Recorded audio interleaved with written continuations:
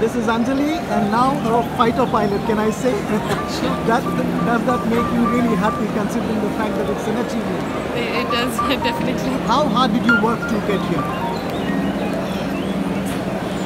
Like, it's like whatever any other cadet has done. Like, what we face in the first 6 months of our training is more of a physical, but then the later stages when the flying starts is more like a mental challenge. You have to prepare for every day brings a new challenge. You learn new things every day. So yeah. Right, but what's been the toughest part of the course you would say? Toughest part, the initial learning the new aircraft, getting the feel of it, start feeling the aircraft. Like, once you enter a new aircraft, it's very important for you to understand its dynamics and how the aircraft behaves. So that is the difference. I think like before first solo is the most difficult phase. Was there a time you were scared? Can I use the word scared?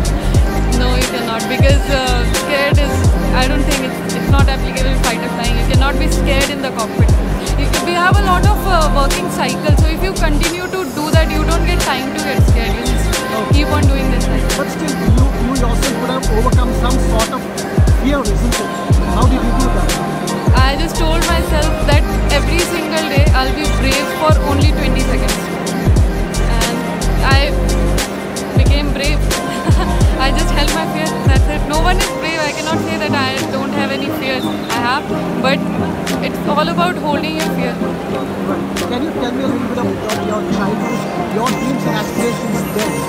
And did they change over a period of time? They did. Initially, I was a very pampered child. One time my father took me to dental center.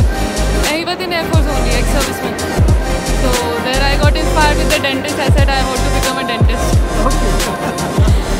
And then he used to, on Air Force days, he used to take me to fighter cockpits. He worked on fighters. He's an instrument fitter. What was he? Instrument fitter, ex-sergeant. He used to make me sit in the cockpit and then used to explain me the instrument, obviously, which I never got. But it is saying. But yes, so then I thought maybe I can be a pilot, maybe. But when he left his job in 2007 and I realized that what I've lost, I promised him I'll get this back. I'll become a fighter pilot. Where did you study your schooling? My schooling I've done from KV only.